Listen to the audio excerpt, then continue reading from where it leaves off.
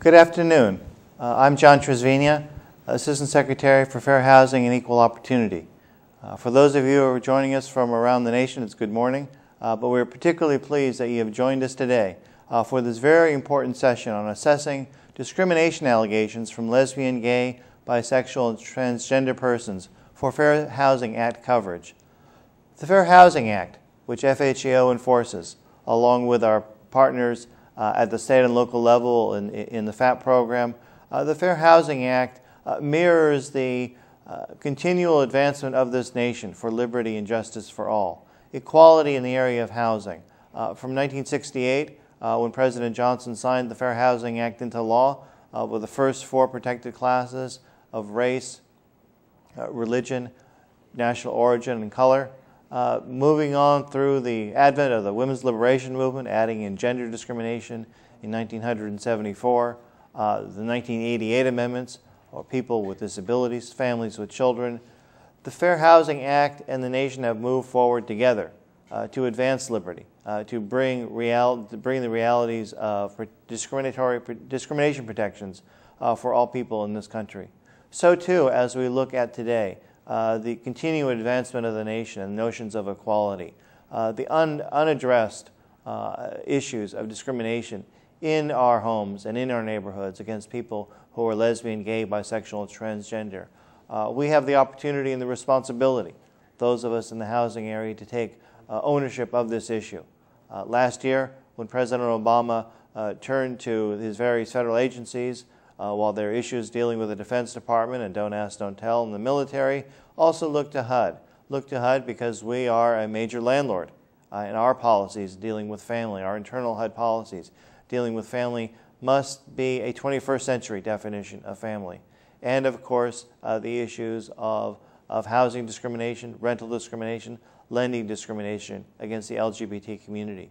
Over the past few months, we have gone around the nation to places such as New York and Chicago, Boston, San Francisco, but also to Spokane, Washington, an area of the country and areas of the country where we need to hear from members of the community and other communities as to how to best address LGBT housing discrimination, how best to combat it, how best to educate and inform individuals, also how to enforce the law. So in a number of different areas, we are looking at the current law, and as there are efforts to expand Title VIII, Congressman Seastack, Congressman Frank, Congressman Nat'l, and others have legislation to expand Title VIII. But in the meantime, we are looking at what our authority is under current law and doing everything we can to be a 21st century organization, to be at the cutting edge of civil rights protection. And in this area, as well as many other areas, you see a transformed fair housing and equal opportunity effort. I'm very pleased to be joined today by 3 very distinguished and expert panelists who will walk through the current law with you, what the current situation is on discrimination, what the legal authority we currently have under our current law and regulation, and how best we can be most effective to eradicating housing discrimination against the LGBT community. So I am joined by our trainer, Ken Carroll, who you all know is the director of our FAP program within FHEO. Also Kathy Pennington, who is one of our expert attorneys over in the Office of General Counsel. Additionally, we have the tremendous support and leadership of a number of different organizations around the nation. One of the most important ones, of course, is the National Center for Lesbian Rights, and Maya Rupert has already participated in one of our programs out on the West Coast. She is joining us today, and we're very pleased to be able to have Maya's expertise as a federal policy attorney at NCLR. So I want to thank Maya, and I want to thank all of our trainers, but also thank each and every one of you for taking time out of your day to get to learn more about this subject and the importance of it, and how best we can be effective for ending housing discrimination against the LGBT community. With that, let me turn this over to Ken, and again, thank you very much. Thank you, Assistant Secretary Tresvigna, for your words as well as your leadership on this issue. My name is Ken Carroll. I direct the Fair Housing Assistance Program Division in HUD's Office of Fair Housing and Equal Opportunity, or FHEO. Welcome to this groundbreaking and important webcast training on assessing housing discrimination allegations from lesbian, gay, bisexual, and transgender persons for coverage under the Fair Housing Act. Today's training will be divided into 5 segments. I will begin by giving some background, including an overview of Assistant Secretary Tresvigna's June 15, 2010 guidance memo addressed to HUD FHEO regional directors entitled Assessing Complaints that Involve Sexual Orientation, Gender Identity, and Gender Expression.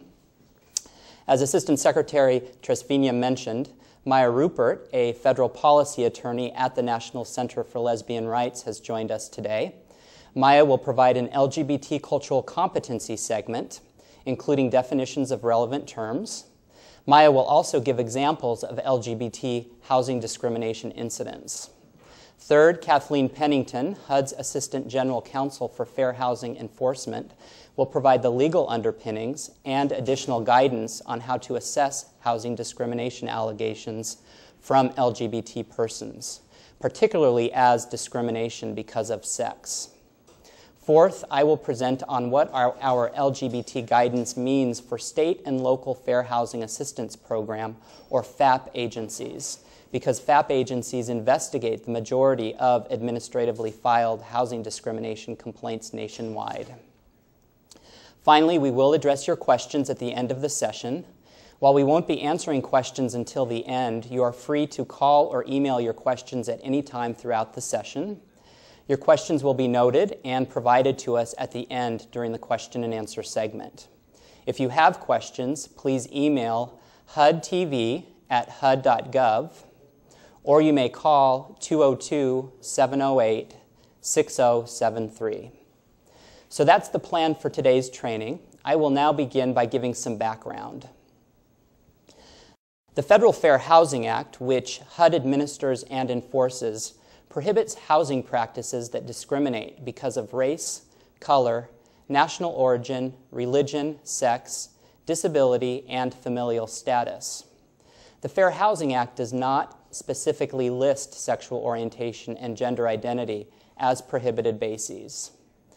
With this backdrop, Assistant Secretary Tresvigna issued a memo to HUD Office of Fair Housing and Equal Opportunity Regional Directors on June 15, 2010, entitled Assessing Complaints that Involve Sexual Orientation, Gender Identity, and Gender Expression. That memo does a few things. First, while recognizing that sexual orientation and gender identity are not now specifically identified in the Fair Housing Act as prohibited bases, the memo reminds HUD staff to thoroughly review discrimination allegations from LGBT persons to determine if the claims are jurisdictional under the Fair Housing Act's existing prohibited bases. For example, a gay man alleges sexual orientation discrimination by his landlord, and there's an indication that the landlord's alleged discriminatory conduct may, at least in part, be due to a perception that because the man is gay, he has HIV/AIDS. That allegation may be covered under the Fair Housing Act as disability discrimination because the man is regarded as having a disability, HIV/AIDS. In addition, based on evolving civil rights case law, particularly in the Title VII employment discrimination context, certain complaints of discrimination from the LGBT community may be jurisdictional under the Fair Housing Act's prohibition of sex discrimination. For example, a transgender person's experience with housing discrimination because of not conforming to stereotypical notions of how a woman or a man is supposed to look or act may be covered under the Fair Housing Act as sex discrimination. Kathleen Pennington will be talking more specifically about that issue in a few minutes. Now, in accordance with the memo, if we determine that there is coverage and the complaint is otherwise jurisdictional, HUD will proceed with an investigation. As a result, we believe that there will be more protection for victims of discrimination. If we determine that there is no coverage, the memo instructs FHEO staff to put a short summary in the allegations section of TPOTS. TPOTS is HUD's Complaint Data Information System. In that summary, HUD staff should include the terms sexual orientation or gender identity. This will allow HUD to track the number and type of sexual orientation and gender identity housing discrimination allegations that we receive but over which we do not have jurisdiction. The third piece of the memo instructs FHEO staff to refer complaints involving sexual orientation and gender identity to state and local enforcement agencies, so a determination of coverage may also be made under state and local law. The memo includes a list of states and localities that specifically include sexual orientation and gender identity in their state and local laws, as well as the state agencies that enforce such laws, some of which participate in the Fair Housing Assistance Program. Following the guidance, HUD launched a webpage at www.hud.gov entitled Ending Housing Discrimination Against Lesbian, Gay, Bisexual, and Transgender Individuals and Their Families. The webpage sets forth the scope of our jurisdiction and encourages LGBT victims of housing discrimination to contact HUD and state and local agencies for assistance. So with that general context, Maya Rupert will now present. Maya? Thank you so much. And I want to thank everyone again for joining us this afternoon for this discussion, and encourage everyone once again to, if you do have questions, to email or to call in. My name is Maya Rupert. I'm the Federal Policy Attorney for the National Center for Lesbian Rights. My contact information is available on the PowerPoint that will be available for download and should be on the screen now. I encourage you to contact me if there are any additional questions after this presentation that you'd like to talk to me about. I'm more than willing to serve as a resource. NCLR is very grateful to HUD for its leadership on this issue and for the work that's being done, and we'd very much like to be a resource for any HUD staff that needs additional help. So please feel free to contact me. Essentially, what I want to do is talk to everybody today about best practices for recognizing housing discrimination against LGBT people on the basis of nonconformity with gender stereotypes, and also to understand the basic concepts behind discrimination based on nonconformity with sex stereotypes, and that means talking some about definitions and some of the terms that we'll be using. Gender nonconforming is an umbrella term used to describe a wide range of identities and experiences relating to gender, and is used to refer to many different people, including transsexual or transgender people, cross-dressers, androgynous people, and other people whose appearance or characteristics are perceived to be gender atypical. So that the term gender nonconforming is one we're going to be using often. It's good to keep in mind that it's a very broad term and encompasses a number of different people. Gender identity is specifically referring to one's internal feeling of being male or female, or sometimes something in between. Gender expression it's a related term, but it is distinct. Gender expression refers to the social and behavioral characteristics that are culturally associated with maleness and femaleness. So it's important to remember that gender identity and gender expression will sometimes match. Someone will describe having the internal feeling of being male, and in turn will engage in gender expression that is typically associated with being male, but sometimes it will be different. Someone can have a gender identity that is male or female, and then also engage in behavior that expresses gender that can either be male or female. Gender transition is the process by which transgender people move toward living in accordance with their correct gender identity. So if a person has a gender identity that, for example, does not match the gender that they were assigned at birth, gender transition is the process by which they begin to present full-time as the gender that corresponds with their gender identity.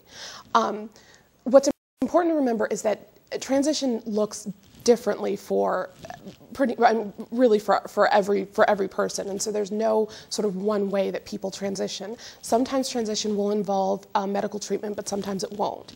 It will often involve taking estrogen or testosterone, and a lot of times it'll involve name changes and corresponding identification document changes, but sometimes it won't. And so that's a really important thing to keep in mind for the purposes of identifying housing discrimination based on nonconformity with gender stereotypes, because very often what will happen is someone will be presenting full-time in accordance with their gender identity, and that gender identity will not match the gender they were assigned at birth. So they'll have a name that they go by that will correspond with their gender identity, and they may or may not have already changed their ID or passport or other documentation to prove that that's their legal name. So very often what will happen is a person will be sort of outed by having to fill out a rental application, for example. They'll need to give their legal name, and at that point, it will become clear that their legal name doesn't match the name that's being used, and also will not necessarily match the gender identity that they are presenting as. And that's a situation where a lot of people become more vulnerable to housing discrimination.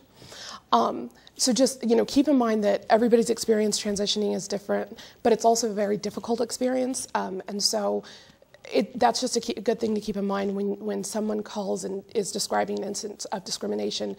Bear in mind that you're talking to someone who has been discriminated against, is very vulnerable to discrimination in a number of different contexts in their life, and so just keeping that in mind is going to be really useful for making sure that you're providing the resources that people need. Sexual orientation and gender identity or gender expression are different, and that's a point that people are often confused about, so I wanted to spend a little bit of time talking about that. Sexual orientation refers specifically to the relative gender of a person's romantic partner. So sexual orientation will be heterosexual or gay or lesbian or bisexual.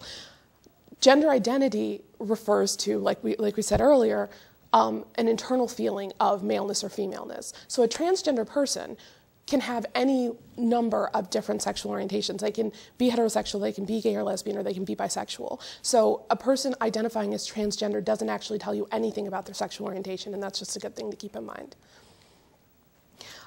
Just a few cultural competency reminders. It's important to interact with transgender people in accordance with their gender identity, regardless of the gender they were born as and regardless of the stage that they are in their transition. If someone identifies as a woman, even if she was born as a man, she should be treated as a woman, and that means using female pronouns, referring to her as Ms., referring to her as ma'am, and the same is true for a man who identifies as a man, even if he was born as a woman. If he says I identify as a man, use the name that he's asking you to use, regardless of whether or not he's legally had his name changed. Refer to him as sir, refer to him as Mr. That's going to be incredibly important in making sure that people are understanding that HUD is taking these claims of discrimination seriously. If you keep in mind again that this is someone who has just experienced discrimination in the housing context, and very often that discrimination looks like someone refusing to acknowledge their gender identity, to use the correct pronouns, to use their correct name. The easiest way for HUD to signal that this is something that the agency is taking seriously and is going to investigate is to make sure that people are being treated with respect to their gender identity. Sorry.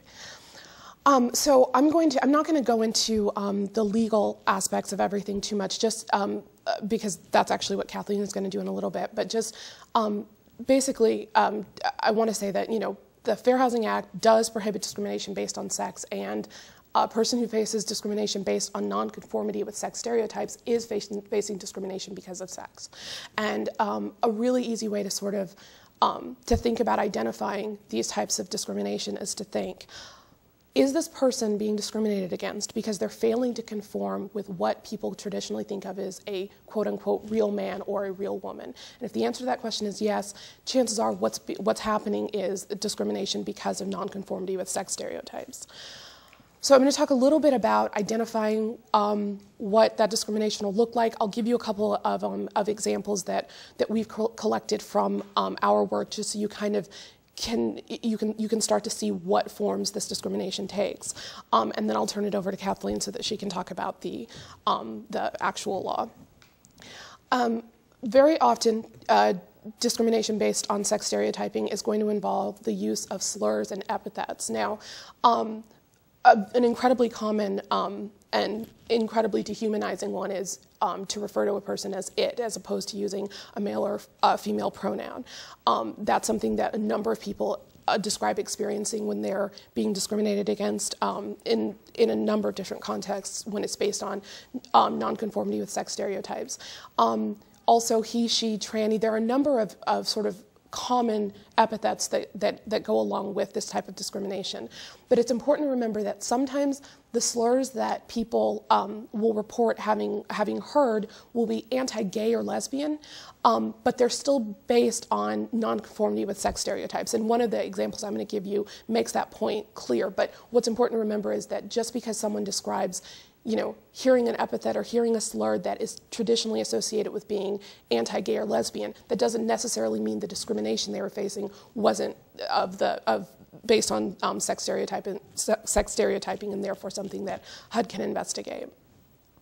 Another type of discrimination people will experience is the refusal to refer to someone by their preferred name or use correct pronouns. And again, that's something that is very common in the housing context because there are often legal documents that a person has to fill out, and so it becomes very hard for a potential renter or a potential buyer to hide the fact that they perhaps haven't changed their legal name or have identification that has the wrong gender marker.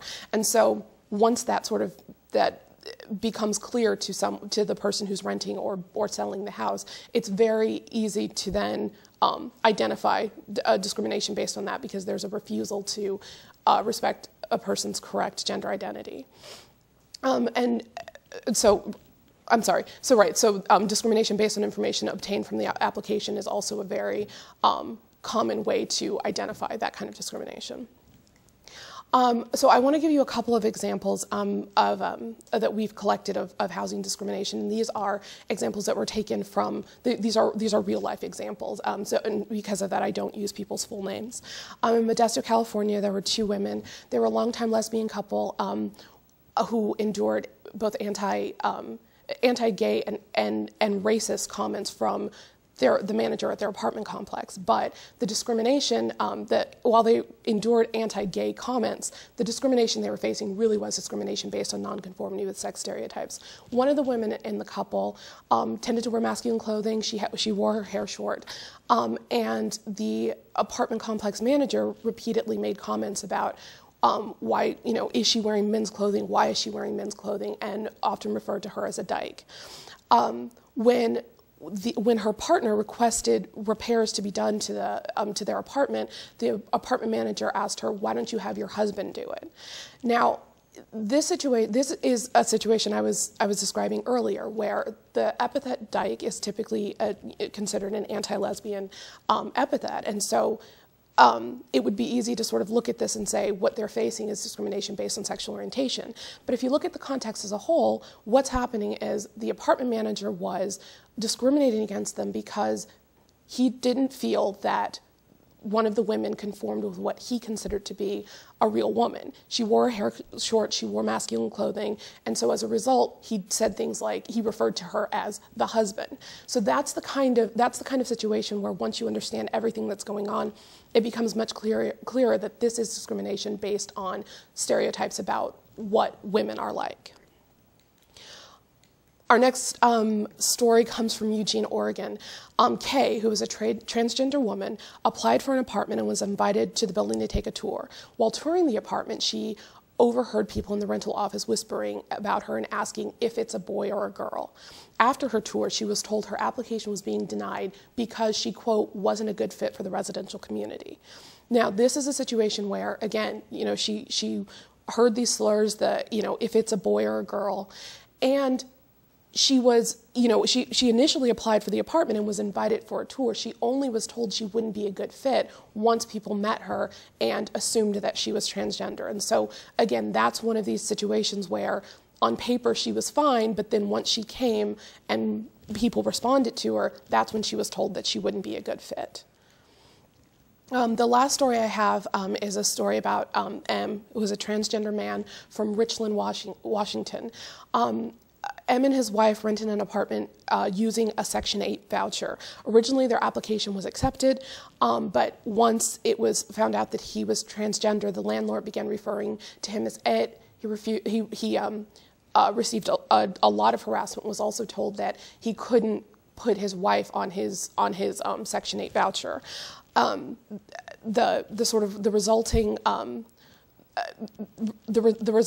result was that, you know, for a number of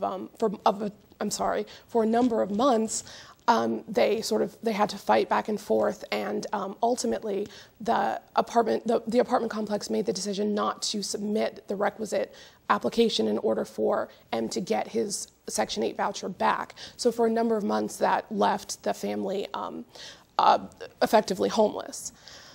And I mean, sadly, that's the reality of a number of the housing discrimination stories, is that there in the past have not been a number of recourses, and as a result, it's made homelessness and housing insecurity disproportionately high in the transgender community. And it's a problem. It's a tragic problem, and it's one that we're very excited that HUD is taking a look at and taking leadership on. So with that, I'm going to turn it over to Kathleen to talk a little bit more about the law. Thanks. Thank you, Maya. That was really helpful. Good morning, everybody, or, well, good morning to the people out west. Good afternoon to those of you here. As Ken noted earlier, the Fair Housing Act prohibits housing practices that discriminate because of sex. Now, sexual orientation and gender identity are not protected classes under the Fair Housing Act. So on its face, the Act does not prohibit discrimination against LGBT persons. We were asked by FH&EO to do some analysis and see whether LGBT persons might be covered under the Act's prohibition of discrimination based on sex. We found no fair housing cases addressing coverage of LGBT persons. There is, however, a considerable body of Title VII case law addressing such coverage. And as you know, we often look to Title VII and other civil rights case law for guidance in interpreting the Fair Housing Act. Like the Fair Housing Act, Title VII prohibits discrimination because of sex. Title VII case law is clear on sexual orientation. Courts have uniformly held that discrimination because of sex does not include discrimination because of sexual orientation. So claims of discrimination based on sexual orientation are not cognizable under Title VII. LGBT persons are not, by virtue of such, protected by Title VII. Similarly, appellate courts have consistently held that transgender persons are not, by virtue of that status, protected by Title VII. At least one district court, though, here in D.C., has held that transgender persons are covered by Title VII's prohibition of discrimination based on sex. In Schroer versus Billington, the court found that refusing to hire a person who is transitioning from male to female is literally discrimination because of sex. Other courts have not reached this same conclusion, though. We could expect the courts interpreting the Fair Housing Act are likely to follow Title VII precedent. Thus, complaints of discrimination because one is LGBT do not state a claim under the Fair Housing Act. However, complaints of discrimination based on nonconformity with gender stereotypes may be actionable because discrimination based on sex includes discrimination because the victim did not conform to stereotypes about his or her sex. This concept comes from Price Waterhouse versus Hopkins. It's a Supreme Court case in which the Supreme Court held that it is illegal to discriminate against a person because he or she does not act in accordance with stereotypes about his or her sex. The court stated that in forbidding employers to discriminate against individuals because of their sex, Congress intended to strike at the entire spectrum of disparate treatment of men and women resulting from sex stereotypes. In that case, an accounting firm had refused to make a woman partner because she was not perceived as feminine enough for the job. The firm instructed her to act less aggressively, dress and walk more femininely, style her hair, wear makeup, and go to charm school. The court held that this constituted discrimination because of sex in violation of Title VII. The Ninth Circuit has explained that under Price Waterhouse, sex encompasses both sex, i.e. the biological differences between men and women, and gender. The court said, discrimination because one fails to act in a way expected of a man or woman is forbidden under Title VII. The terms sex and gender are interchangeable. Courts have used Price Waterhouse's sex stereotyping theory to find Title VII protections for persons who are LGBT. They have often stated, though, that sex stereotyping claims are difficult to assess when the plaintiff is LGBT. When presented with allegations of sex stereotyping by a plaintiff who is or is believed to be LGBT, courts look to whether the discrimination was motivated by plaintiff's nonconformance with sex stereotypes or by his or her actual or perceived LGBT status. Courts have noted the difficulty in drawing the line between the two and have warned against using allegations of sex stereotyping to bootstrap protection for sexual orientation into Title VII. As the Seventh Circuit noted, distinguishing between failure to adhere to sex stereotypes, a sexual stereotyping claim permissible under Title VII, and discrimination based on sexual orientation, a claim not covered by Title VII, may be difficult, particularly when perception of homosexuality itself may result from an impression of nonconformance with sexual stereotypes. Because Title VII prohibits sex stereotyping but not sexual orientation, a plaintiff who wishes to avail him or herself of a Title VII claim of discrimination because of sex stereotyping must show that he or she fails to act and or identify with his or her gender, and that the defendant acted because of that nonconformity. Courts have frequently rejected Title VII claims by gay and lesbian plaintiffs, finding that the alleged discriminatory conduct was related to perceptions about the plaintiff's sexual orientation rather than his or her nonconforming behaviors. This does not mean that LGBT persons may not bring claims based on gender stereotyping. Indeed, courts have specifically rejected the idea that a homosexual is per se precluded from bringing a sex stereotyping claim. As the Third Circuit made clear, there is no basis in the law to support the notion that an effeminate heterosexual man can bring a gender stereotyping claim, while an effeminate homosexual man may not. Similarly, the Sixth Circuit stated that discrimination against a plaintiff who is a transsexual and therefore fails to act and or identify with his or her gender is no different from the discrimination directed against the plaintiff in Price Waterhouse, who in sex stereotypical terms did not act like a woman. However, as with claims of discrimination based on sex stereotyping of gays and lesbians, courts face difficulty in distinguishing discrimination because one is transgender from discrimination against a transgender person because he or she fails to conform to gender stereotypes. Thus, all LGBT plaintiffs in making a sex stereotyping claim must make clear what conduct and mannerisms they believe did not conform to defendant stereotype notions of how a person of his or her sex should look and behave. Nonetheless, mixed motive concepts apply. The Third Circuit has stated that once plaintiff shows that the alleged discrimination is motivated by sex, it is no defense that it may also have been motivated by anti-gay animus. For example, had the plaintiff in Price Waterhouse been a lesbian, that fact would have provided the employer with no excuse for its decision to discriminate against her because she failed to conform to traditional feminine stereotypes.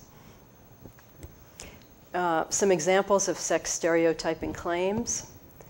A female hotel worker who claimed that she was fired because she wasn't pretty and didn't have a Midwestern girl look.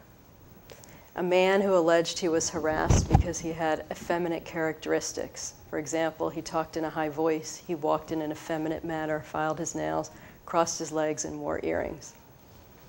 A male waiter who was harassed because he had effeminate mannerisms. Co-workers called him she, faggot, and other derogatory names and mocked him for carrying his tray like a woman. Discrimination against a preoperative transgender male to female police officer because she did not conform to male stereotypes. The sexual assault of a person transitioning from male to female, motivated at least in part by gender, i.e. by her assumption of a feminine rather than a typically masculine appearance or demeanor. These are all examples of claims that the courts have said state a claim of sex stereotyping discrimination. Now, how does this all translate to the Fair Housing Act?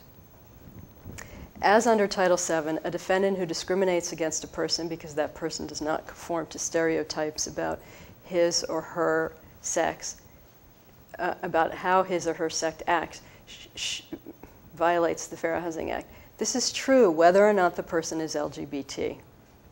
Accordingly, FH&EO has jurisdiction to investigate allegations of discrimination based on a complainant's nonconformity with sex stereotypes, including complainants who are LGBT. Some examples of possible fair housing claims. A landlord evicts a tenant after observing that the tenant is transitioning from male to female, telling another tenant that he doesn't want any fairies on the property. A maintenance worker harasses a gay tenant who has effeminate characteristics, wears makeup, and carries a handbag by calling him girl, whistling at him, and making sexually offensive gestures.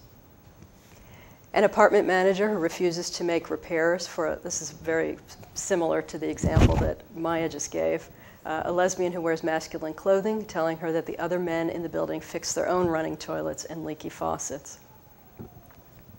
For a sex stereotyping complaint to be jurisdictional, the complaint must allege that respondents' actions were motivated, at least in part, by complainants' nonconformance with gender stereotypes. Courts will dismiss complaints if those allegations are not contained in the complaint. Because of the difficulty in distinguishing discrimination based on sex stereotypes, which is covered by the Act, from discrimination based on one's LGBT status, which is not covered by the Act, a determination of reasonable cause would require distinct evidence of a complainant's nonconformity and respondents' actions regarding such. Investigators therefore must gather evidence concerning both of these things, the nonconformity and how the respondent reacted in response thereto. Without evidence that complainant's appearance or mannerisms did not conform to traditional gender stereotypes in an observable way, complainant has not stated a claim of discrimination because of sex. We suggest that FH&EO ask the following questions during the investigation. Why does complainant believe respondent discriminated against him or her? Why does complainant think respondent's actions were based on his or her nonconformity with gender stereotypes? How, if at all, does complainant believe he or she acts in nonconformity with stereotypes about his or her sex? Did respondent say anything to complainant suggesting bias? What? Did respondent say anything to housing employees or residents suggesting bias? What? Many of these cases are going to be established by statements that the respondent makes. Recognizing that this is a new area for HUD and for many of us, please let us know if you need any assistance. You can call my office here in Washington. Our number is 202-708-0570. You can consult your regional counsel, and of course you can consult FH&EO here in headquarters. I'm sure Ken is ready and able to answer any of your questions. And now we can ask her, or actually no, I'm sorry. I turn it back to Ken. Thank you, Kathleen. Particularly, I think the questions that you came up with in order to help FH&EO as well as FAP agencies elicit whether we have jurisdiction in a complaint involving somebody who's LGBT will be particularly helpful. So we appreciate that guidance. Currently, Fair Housing Assistance Program or FAP agencies investigate approximately 8,000 complaints of housing discrimination per year. Since that is the majority of administratively filed housing discrimination complaints nationwide, I will now talk about the relevance of our LGBT guidance to FAP agencies. FAP agencies investigate and attempt resolution of housing discrimination complaints under state and local laws that HUD has deemed substantially equivalent to the Fair Housing Act. In exchange for this work, HUD provides funding to FAP agencies. State and local laws must have the base protections of the Fair Housing Act in order for HUD to deem those laws substantially equivalent. But we view the Fair Housing Act as a floor and not a ceiling. While the substantially equivalent state and local laws must have all the protections that are in the Fair Housing Act, the FAP implementing regulation at 24 CFR section 115.204H allows HUD to deem a state or local law substantially equivalent even if the law goes farther than the Fair Housing Act in terms of protections from discrimination. For example, many FAP agencies enforce fair housing laws that, unlike the Fair Housing Act, specifically include sexual orientation and gender identity as prohibited bases. There are 20 states and numerous localities throughout the United States that currently include sexual orientation and gender identity as prohibited bases in their fair housing laws. 16 of those 20 states participate in the FAP. Right now, I will set forth how the LGBT guidance applies to FAP agencies. First, for those agencies that enforce fair housing laws that specifically include sexual orientation and gender identity. And second, for those FAP agencies that enforce fair housing laws that, like the Fair Housing Act, do not specifically cover sexual orientation and gender identity. Now, when the state or local law that the FAP agency enforces specifically includes sexual orientation and gender identity, the FAP agency should assess complaints from LGBT persons for coverage under the federal prohibited bases, like sex, in addition to assessing for coverage under the state and local sexual orientation and gender identity prohibited bases. If there is federal coverage, the FAP agency should include the federal prohibited basis, in addition to sexual orientation and gender identity. The FAP agency should dual file that complaint with HUD. For example, a transgender person comes to a FAP agency that enforces a law that specifically includes gender identity as a prohibited basis.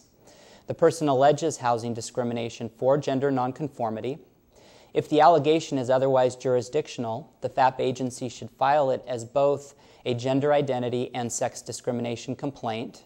The FAP agency should notify HUD via teapots and proceed with an investigation. The result is that the FAP agency may be eligible for reimbursement from HUD for that particular complaint and additional complaints where there are similar allegations. Now, when the state or local law that the FAP agency enforces does not specifically include sexual orientation and gender identity as prohibited bases, then the FAP agency should assess complaints from LGBT persons for coverage under existing bases, like sex, consistent with our training today.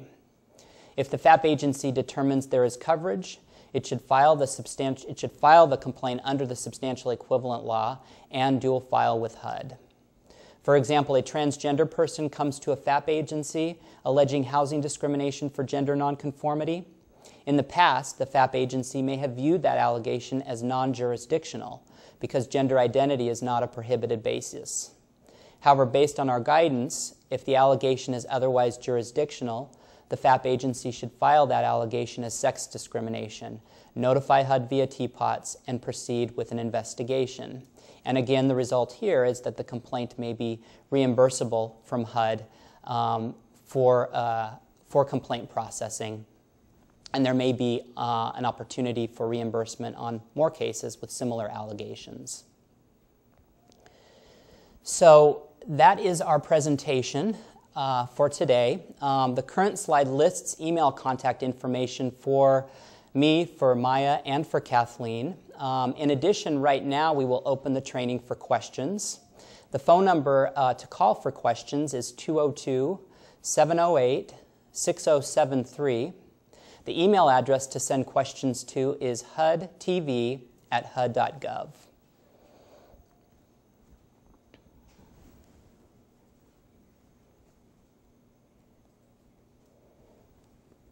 We have an email question.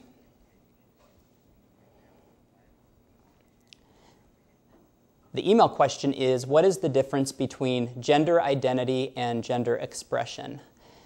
Maya, you had talked a little bit about that distinction. Maybe you can recap for us the distinction between those two terms. And also, I know that certain state and local laws include both of those terms as protected classes under their state or local fair housing laws. So if you could sort of elaborate on that a little bit, that would be great. Sure, definitely. Gender identity is a person's internal feeling about being either male or female, or neither or both or something in between. Gender expression, though, is actually the sort of characteristics that can be perceived by other people that we have culturally associated with being male or female. So sometimes those things will match. For example, my gender identity is female, and I, for example, am wearing a dress, I'm wearing makeup. That's a situation where gender identity, which is female, matches gender expression, which are characteristics we associate with being female. However, there are situations where those can be different. Gender identity could be female, but like, for example, in one of the stories that the stories of discrimination that I shared with you earlier, it was the situation of the lesbian couple in Modesto.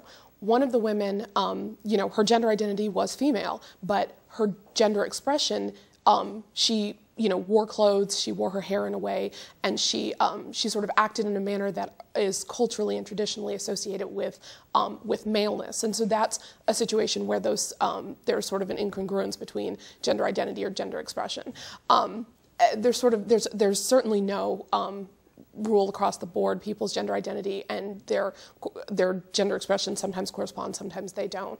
And exactly like Ken said, some local and state laws expressly prohibit discrimination based on gender identity and gender expression. Some do it simply on gender identity. Though, I mean, what's interesting about that is it can be actual or perceived gender identity. Perceived gender identity is certainly not the same concept, but practically speaking, it winds up getting treated a lot. Perceived gender identity winds up getting treated a lot like gender expression, because the only way a person can perceive someone else's gender identity is by their gender expression. So they are definitely related concepts, but they are distinct. Thank you, Maya. We have another email question, and that is, do gender identity protections include people who are intersex? And I think I will ask Maya to define intersex, but I will go ahead and take a stab initially at that question, and also invite Kathy to answer as well if she wants to add anything. But I think from Kathy's presentation, I think it's clear that regardless of whether somebody is a male or a female, or transgender male or female, or intersex, or gay, lesbian, or bisexual, if they are experiencing discrimination because of nonconformity with gender stereotypes, then their complaint would potentially be covered under the Fair Housing Act. Maya, do you want to sort of talk a little bit about what intersex is? Sure. I can give sort of an overview. Intersex is another. It tends to be used as an umbrella term to refer to any number of people who were born with genitalia that is not essentially is atypical. That's not easily identified as either male or female, and so that's it's sort of a broad class of people, and I hesitate to get any more specific than that, simply because it refers to so many different people. I don't want to give the impression that there's sort of a single intersex experience or anything like that, because that's certainly not true. Some intersex people, sort of are out about the fact, some are not, and within the intersex community, there are a myriad of different gender identities and also sexual orientations that that people embrace, and so it's a very broad umbrella term to use to refer to basically anyone who is born with atypical genitalia, I think is the best way to put it. Thank you, Maya. We have another email question, and that is, what is the Department of Justice's position on gender nonconformity as sex discrimination? Kathy, do you want to take that one? Sure. We can't really speak for the Department of Justice, but I can refer you to a brief that the Civil Rights Division filed recently in an education case. The name of the case is Pratt versus Indian River Central School District, and you can get this brief on their website, and I really recommend reading it. The case involves discrimination against a student in school where he was basically harassed by other students because he didn't conform to male sex stereotypes. And it's really, I think it would be great additional education for people to read this brief after having the training today. You can get it right on their website. Thanks.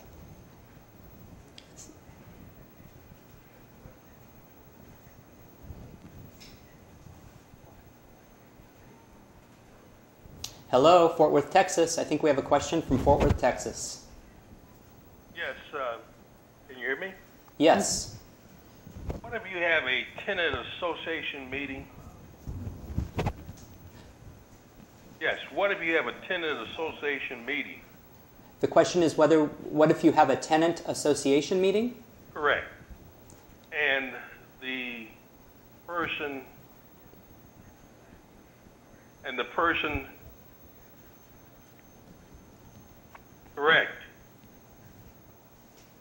And the individual decides to go into a restroom where the opposite gender that he or she identifies is visiting, and it causes a commotion. How do you handle this? Thank you for the question from Fort Worth, and let me maybe just recap that question. If there's a tenant who goes into a common use bathroom, a transgender person goes into a common use bathroom in the apartment complex, and that causes commotion, what is a helpful way to sort of deal with that in terms of the commotion that it might cause? Maya, is that something you might want to? Sure, I can speak to this, and I'm not sure if either of you want to jump in. But my advice in that situation would be if it's if it is when you say sort of common use restroom, I assume that there are still, there are stalls, they have doors, and so, while people sort of, I think, instinctively think that this is going to be a privacy issue, I think it would be useful to provide a little education if a situation like that does occur to the residential community that, this really doesn't implicate privacy in the way I think people automatically assume it would, because again, when people go into the restroom, they close the bathroom, they close the stall door, and they're, in their separate compartment, and everyone's fine. And I think that if, as a property manager or a complex manager, if you can give the impression that this is really not a big deal. I mean, the result will likely be that most tenants are gonna have the same reaction. I think generally speaking, people should be allowed to use the restroom that corresponds with their gender identity. I know of no instances where there has been a safety concern on the part of non-transgender people if a transgender person uses the restroom that corresponds with their gender identity. That said, the situations where there are safety concerns, it's actually typically in the other direction, that a transgender person, if anyone, is going to have safety concerns for using a bathroom. And no one should have to worry about that when just trying to use a public restroom. I think that if you give the impression that you give out the impression that this is not a big deal. You remind people that there are stalls and that people no one's privacy is being implicated, and you allow people to use the bathrooms that correspond with their gender identity. I would say that if you still have tenants who just are that uncomfortable, my advice would be to go to those tenants and talk to them about sort of a different situation, advise them to, use a different restroom in the complex or something like that. But I think that it's really important that you give the impression that, make sure that the onus is not falling to the transgender person who simply wants to use the restroom that corresponds with their gender identity. If people are still making this that big of an issue, I would advise you to, to talk to the tenants that are still having a problem with it. Try and get to the root of the problem and see if you can work something out. But honestly, I think generally speaking, a little education and just reminding people that this isn't that big of a deal, everybody kind of remembers it's not that big of a deal. Thank you, Maya, for that practical information. We have a question coming up, and I believe it's an email question. And if you have questions, we're waiting for the email question to come in and pop up here so we can read it. But if you do have questions, feel free to contact us via email at hudtv@hud.gov or call us at 202-708-6073. And also, if you would like copies of our PowerPoint slide that we used for this training, that is posted on the HUD.gov website, where you accessed the webcast training. Our email question is, has there been any discussion about the intersection between marital status and discrimination based on non-conforming sex behavior or sexual orientation, especially for those who receive federal funds? Kathy, do you have any thoughts on that? I'm not sure I understand the question. Yeah, could you put that question back up, producer? Yeah, I think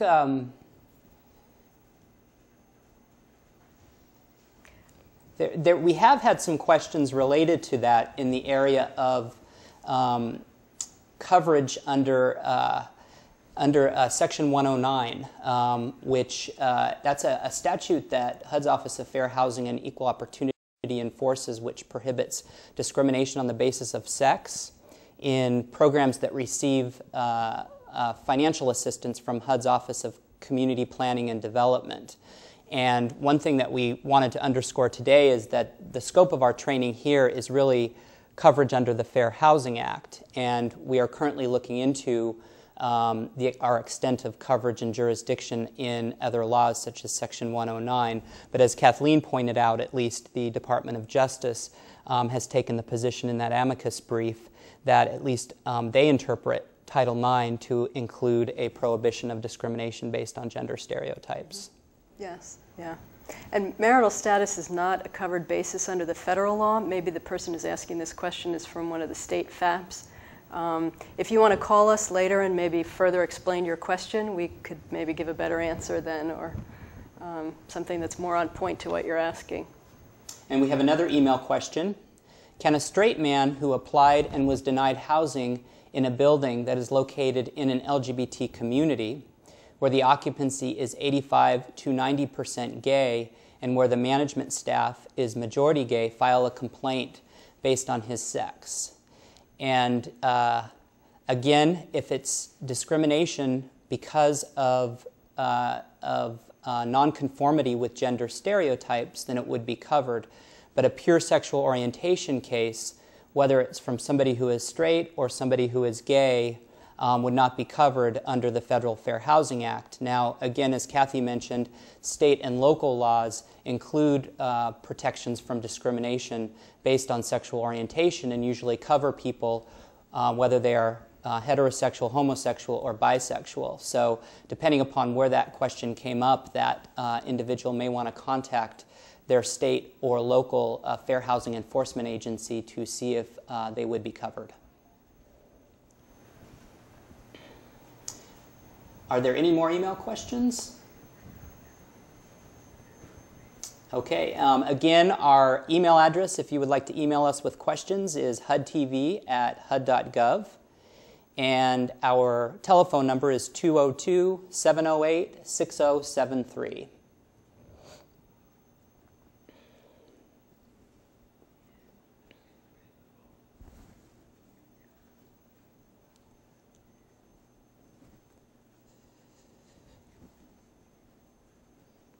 Okay, we have a phone call from Washington. Is somebody there? Yes. Hello? Hi. I'm calling to ask a question. Yes, go ahead with your question. Okay. There are a lot of states and cities and county laws specifically including sexual orientation and gender identity as prohibited. But I'm finding that the list is limited to 1, 2, 3, 4, 5, 6, 7, 8, 9, 10, to 15 different states. And I was wondering if it's just those that are included that ban sexual orientation, housing discrimination. So the caller's question, I believe you're referring to the list on our website. That is correct. Okay. On our website, we have listed from, at least based on our knowledge, the states. We haven't listed localities, but we have listed states that include sexual orientation and or gender identity as protected classes. That is correct. And I'm calling you from a state that has both. In other words, there's an X in front of both. Washington State. Yes. Bans sexual orientation housing discrimination, and bans gender identity expression housing discrimination. Yes. But I live in a part of that state where the housing authority itself does not even know that there's a ban on both of those. And so I was just wondering what kind of additional training these housing authorities are getting. That's a great question. Something I would recommend that you do is if you are feeling like you're being discriminated against, or you know somebody who does, I recommend that you contact the Washington State Human Rights Commission. That's the state agency in Washington that enforces the state fair housing law that prohibits sexual orientation and gender identity discrimination. And they may be able to help out and assist with training of housing authority staff on these issues as well. And right. Also, this training will be archived on the HUD website, so you might want to share a link to this training with folks in your community. That's very helpful. I do know a disclaimer. I do see a disclaimer at the end of the HUD notification where it says HUD does not warrant this list as current or comprehensive. Have there been changes to this list that you know of that have occurred since, say, June or July of this year? Like, are there more states now with both banning sexual orientation housing discrimination and banning gender identity expression housing discrimination? I don't know the answer to that question. I'm not sure. Okay. I doubt it. I haven't heard of any. But again, we can't warrant that list per se. When we posted that on our website, that was to the extent of our knowledge what states included those protected classes. But even if you're, regardless of where you're at in the state of Washington, if your state fair housing law includes those protected classes, then you would be covered. I find this very helpful as I'm actually an advocate for homeless, and when I am speaking to a trans person in a respective state, I like to refer to this list because it's very helpful in terms of who to contact when a tenant or someone believes that they have been discriminated against. For example, I can see California has both. So California Department of Fair Housing or Fair Employment and Housing, and it gives a number with the enforcement agency that would handle that. So I find that list extremely helpful, and it's very encouraging, and I think you're doing an excellent job. I just wanted to pass that along. Thank you for the call. We appreciate the feedback. Ken, might there be other states and localities that have those protections that aren't on the list because they're not substantially equivalent? No, that list is actually includes states that both participate in the FAP and that don't. Okay, good. Yes.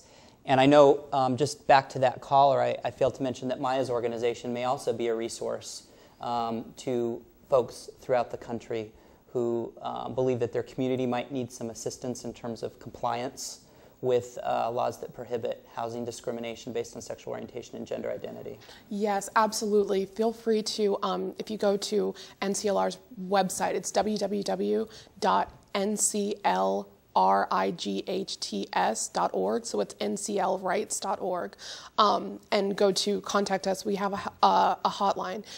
There's a 415 number. There's also a toll-free number, and if there are situations where you feel like you're being discriminated against and you want to you want help sort of finding someone who can provide legal help, that's something that our helpline can do. So feel free to go to our website and give them a call. It's we can definitely help with that. Great. We have another email question, and that question is, can we confirm that although sexual orientation is not a basis under Title VIII, a housing discrimination complaint can be taken based on sex? And I think that's an easy yes. right? As we've talked about, the Federal Fair Housing Act prohibits discrimination on the basis of a number of prohibited bases, including sex. So that would be something that we could take. And here is another email call, or I'm sorry, another email question. If a complainant calls HUD and alleges sexual orientation and gender nonconformity, and it is transferred to a FAP agency for investigation, and the local jurisdiction covers sexual orientation, will the FAP be able to add allegations of sexual orientation discrimination to the complaint? And the answer to that question is yes. The FAP should assess every complaint that it gets for jurisdiction, both under the Federal Fair Housing Act as well as its own state or local law. So if HUD gets a complaint that we determine we have jurisdiction in, and it's a complaint alleging discrimination because of nonconformity with gender stereotypes, and we refer it to a FAP agency, and the FAP agency determines that there's coverage under its state or local law based on sexual orientation or gender identity, I would encourage that FAP to file it under both. Kathy, is there anything you wanted to add to that? Yeah, no, I would agree with that. Okay. Maya? No. Okay. Okay, I think we have one more email question coming up. Again, if you have questions, feel free to email us at hudtv@hud.gov. The question, we have another email question, and that is, if we add sexual orientation and gender identity to the FHA, it seems we must also add marital status. Kathy, do you want to take that one? Talk to your congressman if you want to have the Fair Housing Act amended. Yes. You know, there are advocates who believe that there are additional prohibited bases that should be added to the Fair Housing Act. Sexual orientation, gender identity, marital status, source of income. Those are some of the protected classes that advocates have been lobbying Congress to add to the Fair Housing Act.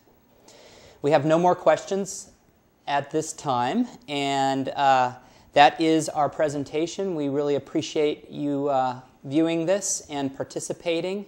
And again, call us if you have any questions. You can download our PowerPoint slides at www.hud.gov on the page where you linked to this training. And the very last slide has our contact information.